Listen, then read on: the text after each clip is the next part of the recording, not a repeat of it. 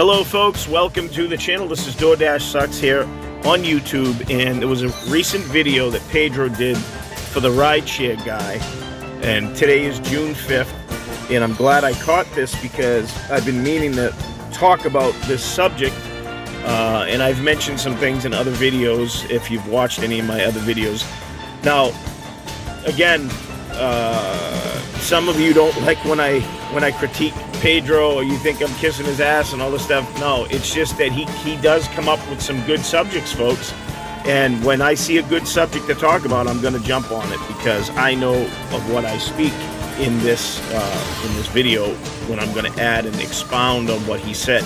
And it's important because I care about each and every one of you who drive for delivery apps and do ride share and stuff, because I drove taxis and everything. So I've done a lot of things in my life, and I know where I was 20 years ago and where I am now, and how I see the market and what's going on, you know, and why it's going on. See, no one ever gets at the root cause of things on a lot of these channels. And again, I'm not attacking Pedro.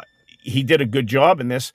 However, he may not know certain things about certain other subjects, or may not want to talk about them because it's taboo, especially here on YouTube, because YouTube is one big censorship channel. And that's why I'm mentioning my other channel, which is called Waking Up the Sheep, over on BitChute. And by the way, I am a Christian channel over there, folks. I don't really talk about God on here, but I probably should a lot more. If you're a Christian, you love God, you should come over to that channel, because there's a lot of biblical prophecy stuff that's really tied into everything. See, everyone tries to make sense of the world in which we live with their own senses, their own eyes, their own interpretations and stuff, and they don't give quite enough credence and credit to God, because God really is, without him, we can't do anything. We can't work, we can't be alive, we can't breathe, we can't do nothing. So big shout out to Jesus Christ. So there you go. I said it, right? Now, here's the thing, folks. The video that he did is about the employee, these companies that are trying to, it's not that the companies are trying to make people employees, it's that they're being forced through the court systems, okay, by groups of people who sue these companies. And by the way, the pollen is terrible in the area that I live. Is it affecting your lungs? You may have asthma like I do. It's terrible. Anyways, these companies get forced to show transparency, to be forced to do certain things, which is a good thing to a point, but I'm going to tell you why it isn't a good thing for other reasons that are not mentioned in this video. So let me roll his video, and I'm going to pause it, and I'm going to critique it, because you guys need to know some things that you may not know. So here we go. Seattle, one of the more expensive places to live in America, was passing some legislation. So the gig apps are required to pay DoorDash, Uber Eats, and other drivers minimum wage. My name is Pedro de Santiago, back at you with the Rideshare Guy. And in today's video, we're going to talk about that, my opinion, why I think it's happening, why there are other cities that are doing this, and local lawmakers decide to put the squeeze on the gig companies so that they are held accountable to make sure tens of thousands of, or more than that, people are being paid fairly. See, what's happening in different cities, folks, is the people are fighting back.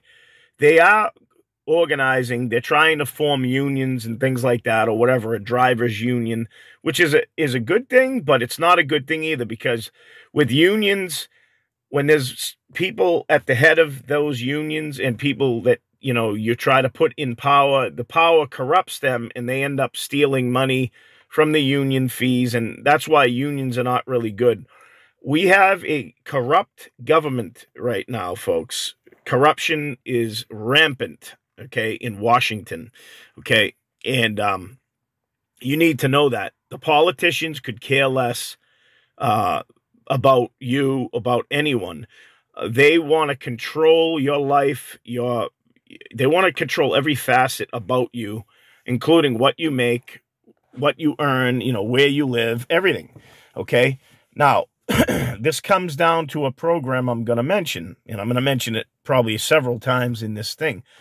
But if you want to really learn some things, folks, right, you need to look up a term called Agenda 21, Agenda 21, A-G-E-N-D-A, right? Agenda, A-G-E-N-D-A, Agenda 21 and Agenda 2030. And you also should be looking up the World Economic Forum, okay?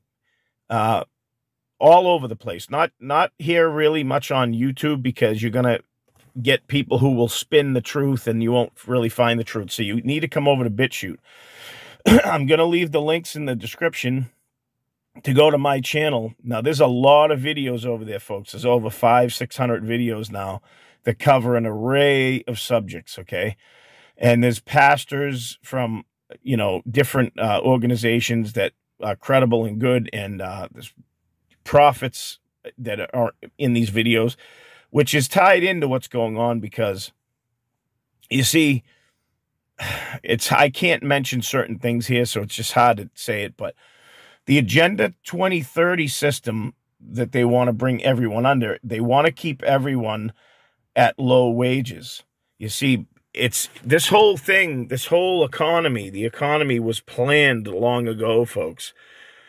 And it goes back to the Federal Reserve System from 1913 and then all the way up to now, and what the money system is, okay? And then you have all of these giant corporations that are in control of certain sectors and regions of the world, okay? So what you need to know is these companies came in sort of innocently, right? But then they were taken over or bought out or forced to sell to people who came to them and said, hey, we want to buy you for, you know, $1 billion or whatever it was at the time. Okay. Because if you go back at the beginning of Uber and Lyft and all of these companies, they changed hands with CEOs and everything. So these people are put in place in these positions of power to set through the things that are going on right now in the economy. That's why it's hard for most of you to make more than, you know, $100 to $200 a day. If you're making $200 a day, you're blessed. But here's the thing: look at the inflation, folks. The inflation is just out of control. So if your pay doesn't go up and you're having to pay more for gas, food, you know, whatever you buy to survive and live and pay your rent, if your money situation doesn't change, then you are living in poverty. We're basically all living in poverty, right? And the only ones lining their pockets are the CEOs of these companies. But it's on purpose, folks, okay? Now, let's continue with Pedro's video. But I needed to set that out for you, like, right from the start, so you know what to expect and what really is going on behind the scenes. And it's hard to just tell you in this one video. You will have had to have known what's been going on for a long time.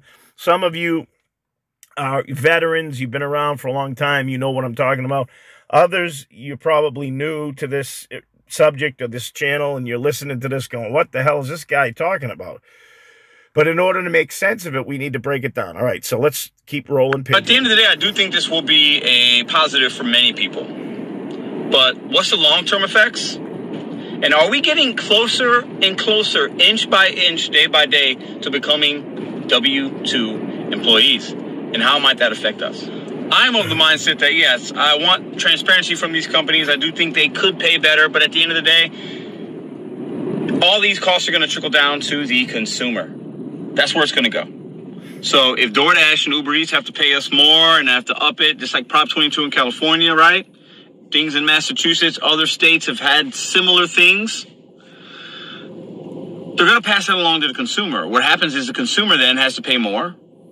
And in return, either they decide not to fulfill that order because the delivery fees are too much and they're already high, or they less the tip because they feel and they don't understand that we're actually making. He's right, what he's saying there, because that's probably how it's going to go.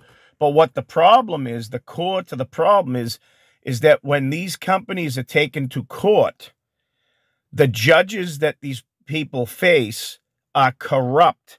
They're bought and paid for by these corporations. So before the person gets into, or the group that's suing the company gets into court, right, before they get in there, this has already been settled with the judge and the corporation, because the corporation privately has come to the judge and said, hey, Your Honor, listen, we'll give you $1 billion, or we'll give you 500 million, whatever they get to buy them off, right? Just make it look as if that you're going to side, pardon me, folks, make it look like you're going to side with the workers, the drivers, but then make it so we have to pay just a very small fine to get away what we need to do for our agenda. And there's certain agendas these companies do. Now, as you notice, all of these companies over time have reduced their base pay. That was the model, folks, because they can't just like pull it right from under you, go from $7 down to $1 or 50 cents.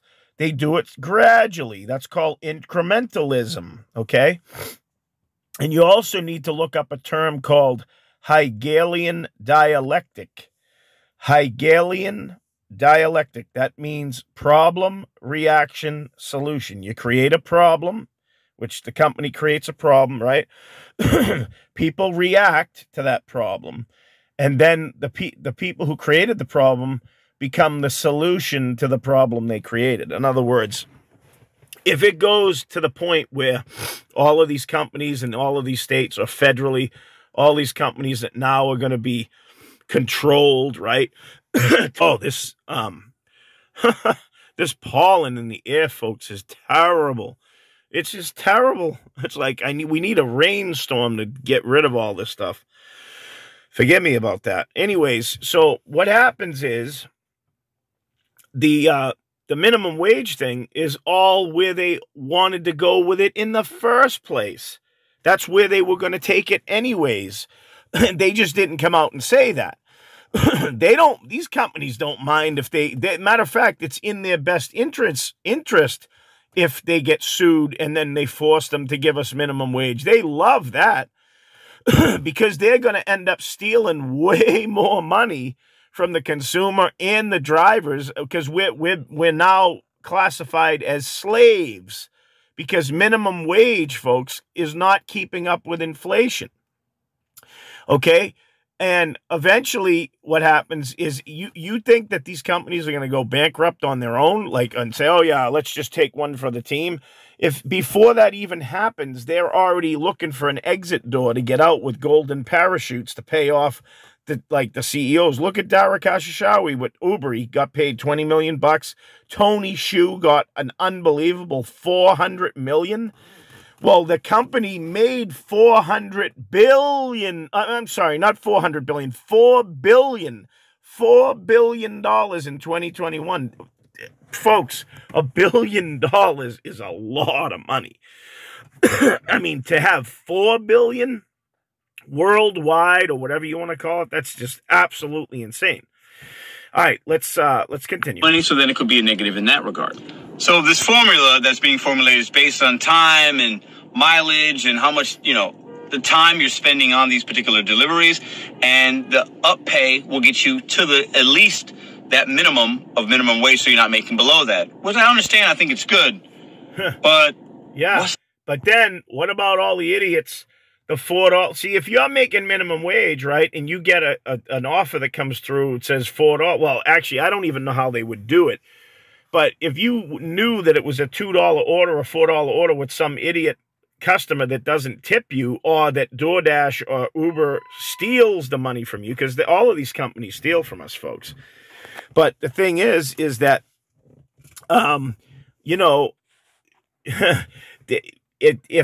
if we knew what those orders were and they were going to customers, we wouldn't want to take them. But if someone says like, oh, I don't care where I go, I'm going to make $15 an hour.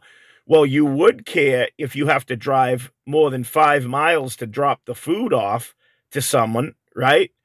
In other words, if you're going to make $15 an hour minimum wage, people are going to do everything they can to actually milk the system or take these short distance, I mean, these long distance ones and just drive slowly because they're getting paid by the hour. They might even pull the car over for a few minutes and just sit without delivering because they know that whether the food gets there hot or cold, that they're still going to get $15 an hour.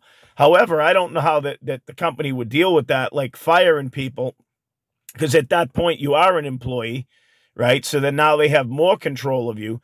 But you got to understand, folks, these companies all meet in secret. They meet in secret meetings behind the scenes without people knowing. The heads of the CEOs of all these companies, and they dictate what is going to take place in the economy for the years ahead, you know, whatever, 2022, 2023. That's why the World Economic Forum that meets in this place called Davos in Switzerland and stuff, right? These are world leaders that meet in Uber in the transportation sector. Those CEOs meet in those groups too. And so they know the inside, you know, whatever's being said secretly, they know the inside take on it, right? And so they're told beforehand, hey, this year we're going to drop the base pay down to 50 cents or $1. It's going to go from $2 down to that. And I'm not saying it's going to. I'm saying that they can do that, right? And they talk about it beforehand. This is what Agenda 2021, Agenda 2030 sustainable development goals are all about. To get everyone in a mediocre job doing mediocre tasks so no one can ever prosper, ever make enough money to prosper and get ahead in life. And that's where it's basically going. All right, so let's continue. Long-term effect. And who decides these? Here's the long-term effect, Pedro, if you ever get to listen to this video. You may agree or disagree. It doesn't matter. I'm telling you the facts. What I'm telling you, folks, is not conjecture. I'm not making this stuff up. I've done a lot of studying in the past, and I know what I'm talking about. A good source to look up if you want to learn is look up a woman named Rosa, R-O-S-A, Koire, K-O-R-I-E, Koire. She has like white hair, long hair, right? She's like a middle-aged woman. Now, she passed away. I did a video on this months ago. You might want to go back and look down at my other videos where you see the longest video. It's like an hour and 40 minutes or something like that. And it talks, you know, it's about what we're talking about here. Anyways, if you look her up at the Sustainability Institute, I think it is. You can look her up on Yahoo or Google. Well, she passed away, but the movement of what she created is still continuing. Okay, and if people knew what was really going they'd do everything to fight against all this. And you need to, and you should, because one day, folks, we're not going to be working for these gig apps at all anyways. I mean, they're going to force all the people out that are smart people that know what they're doing and bring in a whole bunch of idiots to run it. And then eventually it will get switched over to robotic stuff and whatever, if they have their way with the goals that they want to do. All right, let's continue with this. Do they even know what gig work really is? Do they know what it's like to be a driver? Let's talk about it. Like many of us, we know where to find the money and we can do well.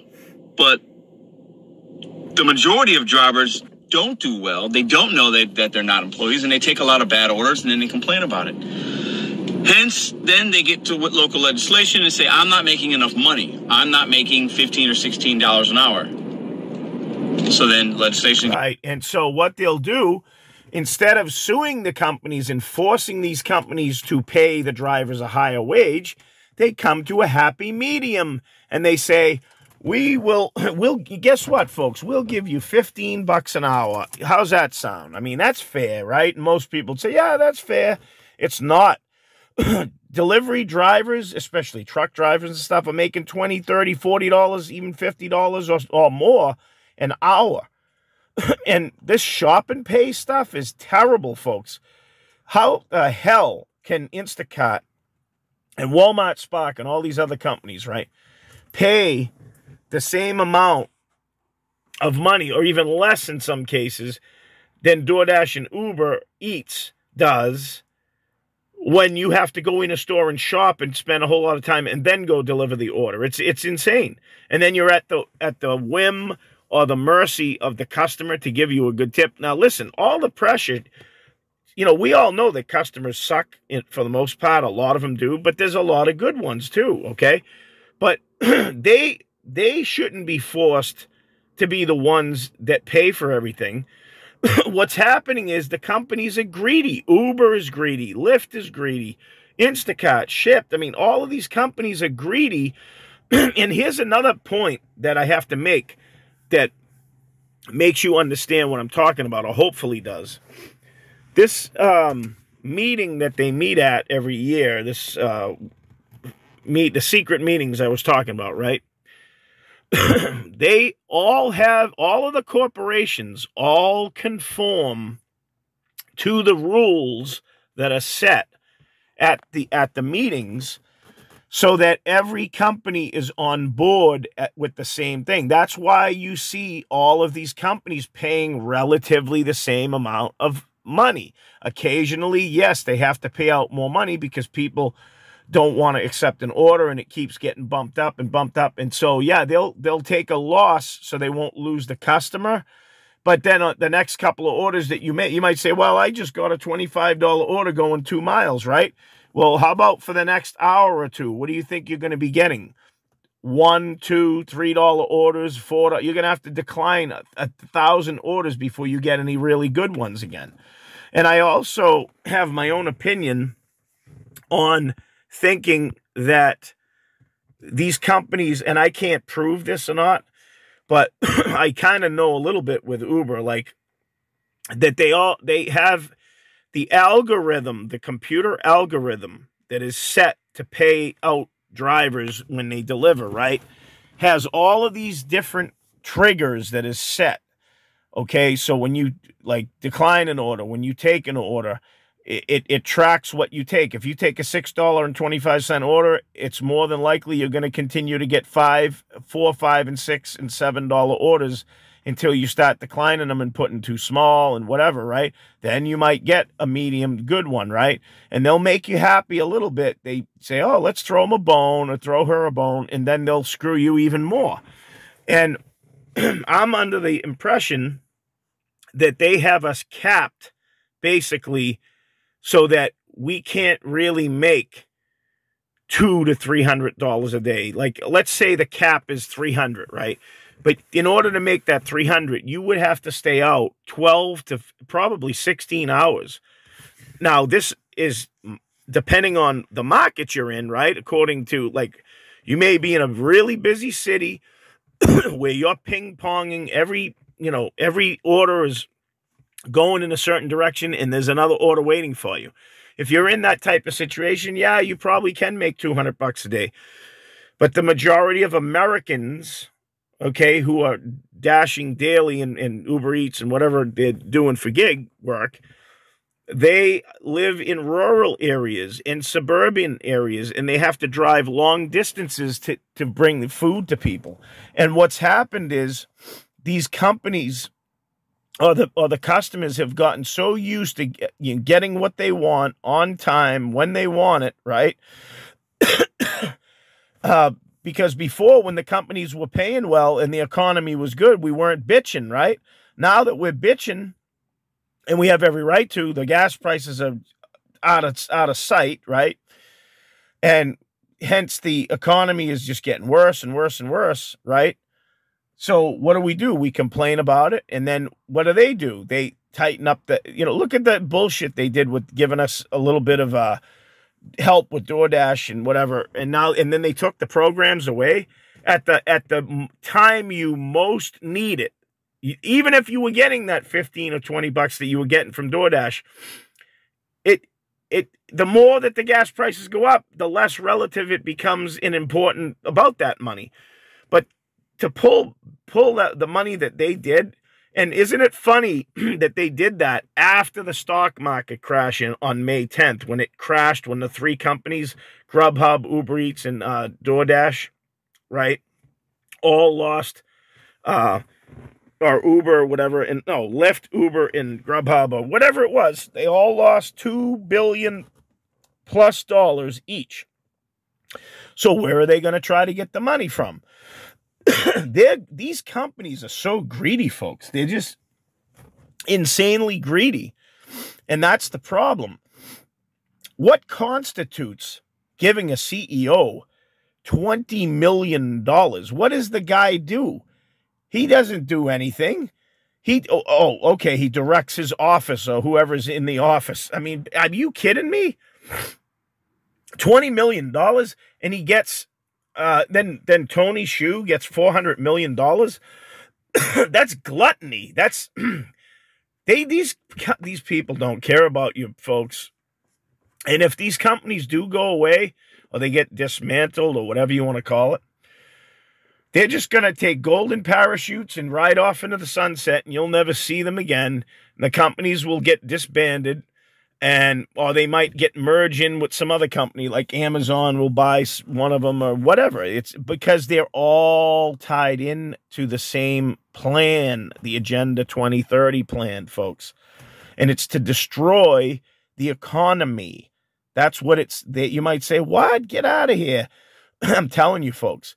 Because the CEOs and the people in those companies, they're well taken care of. They don't care about you. They don't care if the normal, regular little guy gets screwed, because they're going to get a golden parachute. They'll live on an island somewhere. They don't care. They don't care about you. And I know I went on a rant here, but you had to know this stuff, folks. This is important stuff. This is a stuff that no other channel will talk about. Okay? So, pass so that you're guaranteed that amount.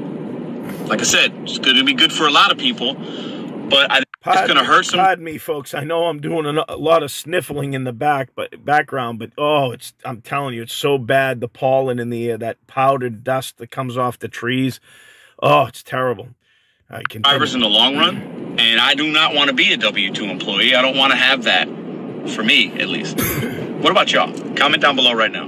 So I'll put some split screens of the article that came across my desk, and this is what I'm responding to and reacting to it. I think about things. If it happened in St. Louis, what would that mean for me, right? If it happened to you, in your market, what would it mean for you?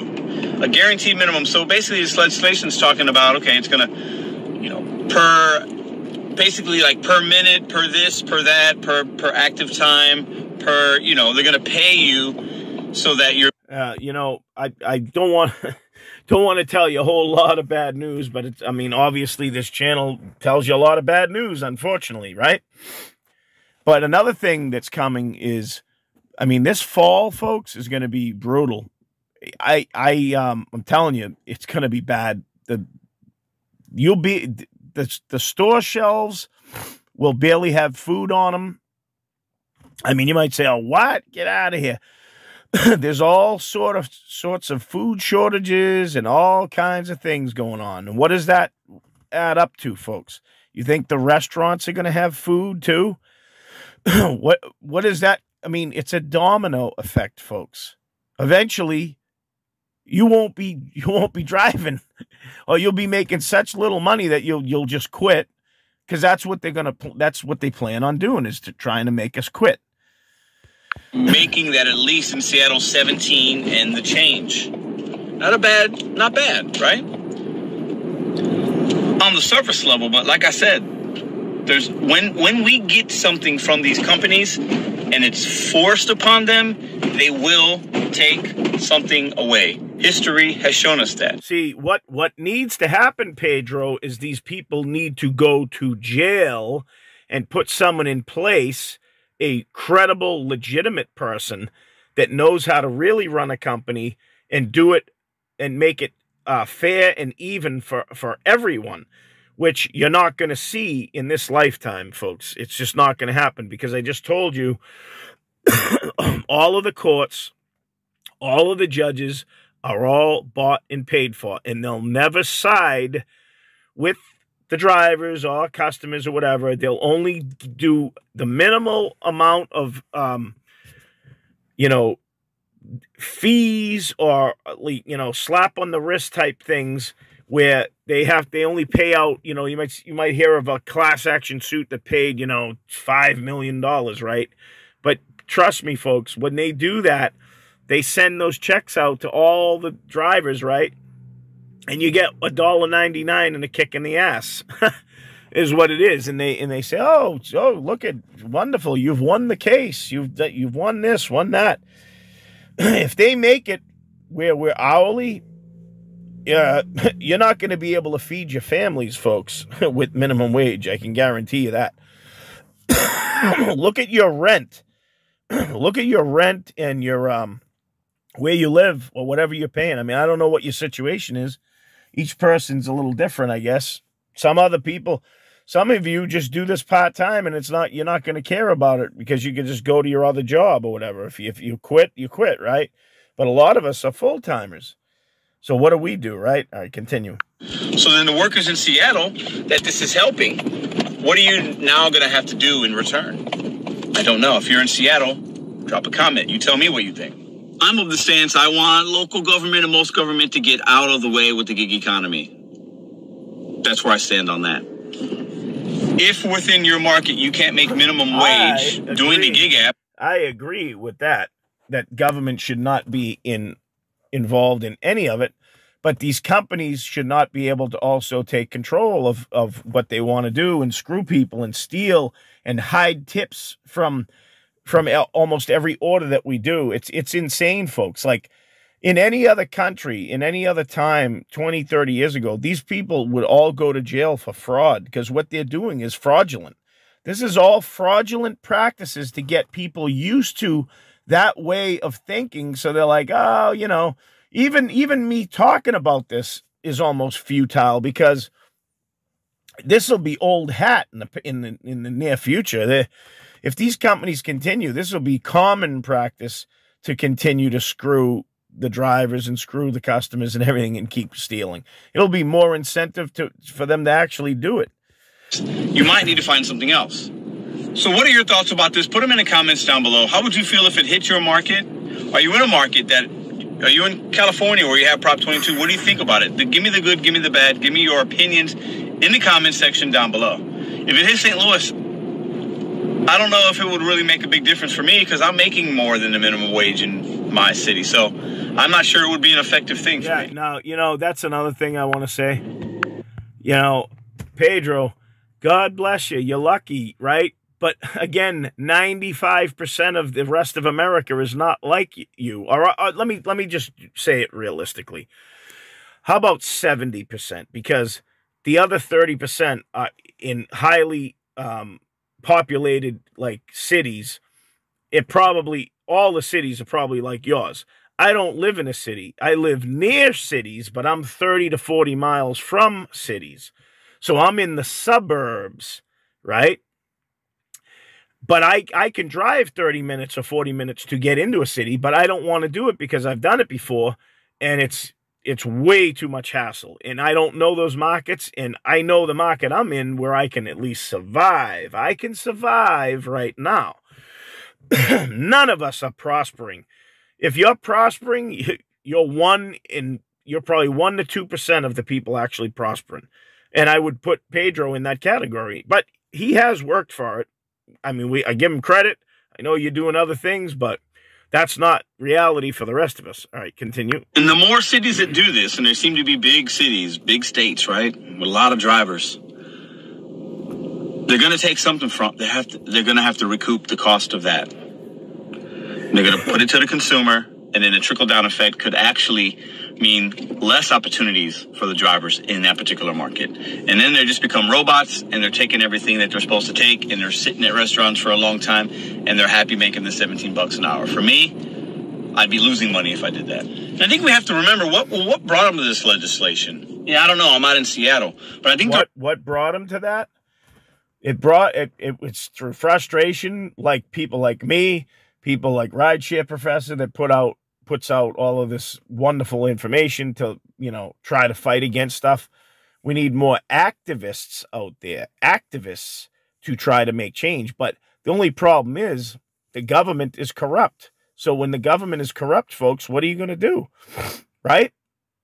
You have to kind of grin and bear it and just kind of go with the flow. I guess, you know, we're all going to have to try to do something else at some point, because we're not going to be, I mean, you know, I hate W-2 jobs because I've been doing this for like 2 years straight now. And I like the freedom, but I also don't like being a slave. I'm working way more hours now. I'm working 10 to 12 hours a day, folks. You know, I take breaks and rests in between. I might go out at 7:30 in the morning and work till 11. Then I take, or 10:30, then I take a break for an hour. Then I go back out for lunch. And then from 2 to 4, I take another break. Then I go back out at 4 and drive till like 9 or 10 or 8:30 at the late, you know, earliest, to try to modify everything. I mean, you have to, in this situation, you have to, even if I hate working overnights and late nights, but if I had to do it to survive, I guess I would do it, right?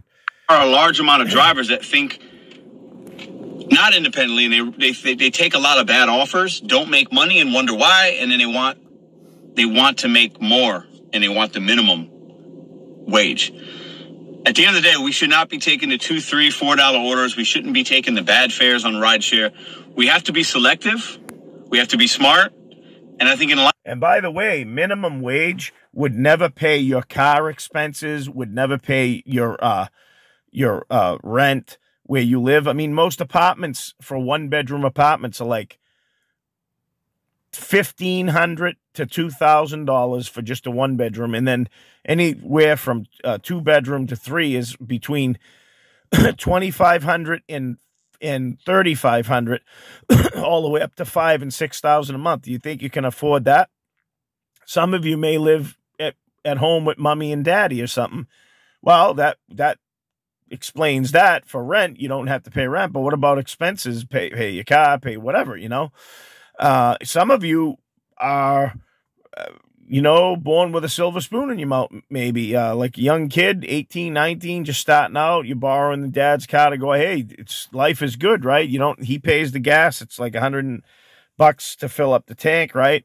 And he says, don't worry, Johnny or Sally, go out and make some money. Even if it costs me $100, I'll fill up the tank.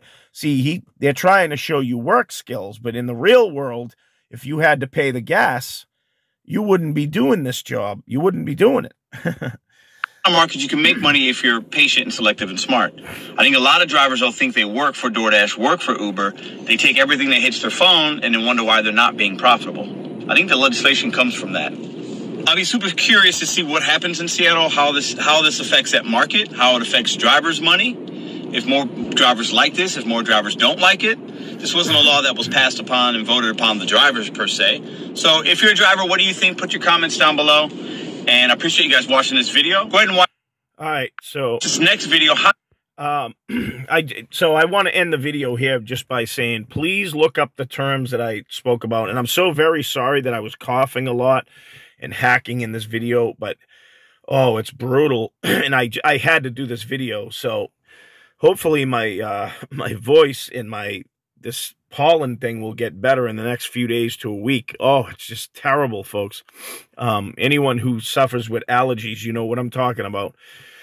But in closing on what we just talked about, I hope I opened some of your eyes or all of your eyes to certain things. I mean, you can't know everything in this one video, folks.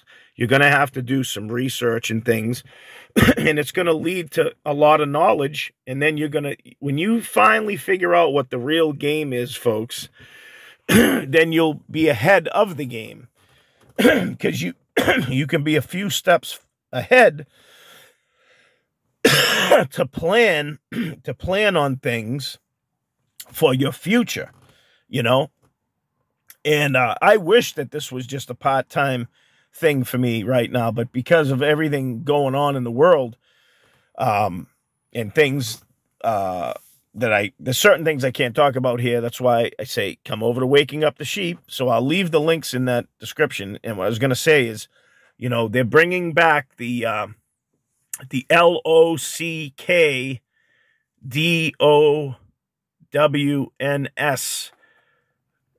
in the fall. They're bringing them back.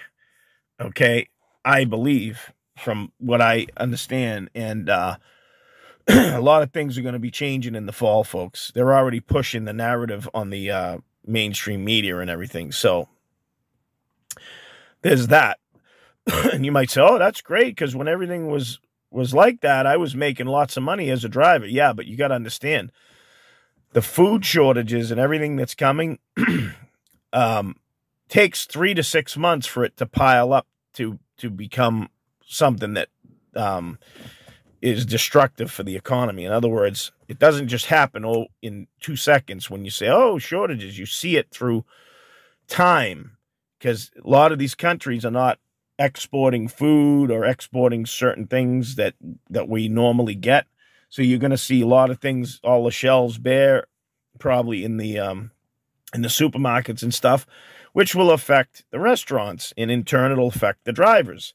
Because if there's no food or hardly any or whatever, how the hell are you going to deliver anything? Isn't that a nice pickle to be in? Well, sorry to blow your mind, folks, because I'm sure I just blew your mind about a lot of things, but I'm the channel that will talk about things that no one else will talk about, folks. Because I care about you guys. I care about all of you. I hope you're doing well. I hope you will continue to do well. Please write in the comments what you think about what I said. Please research these topics that we talked about. And please come over to Waking Up the Sheep over on my other channel so you can learn a whole lot of other stuff that you will never learn here on YouTube. With that said, folks, thanks for watching, and I'll catch you guys and gals on the next one. Take care.